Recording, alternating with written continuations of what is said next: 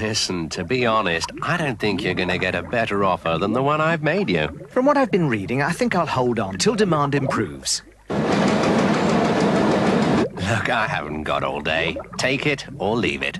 Well, in the circumstances, I think I have to say that it's not a very good Last year, there were more than 10 takeover bids made every day.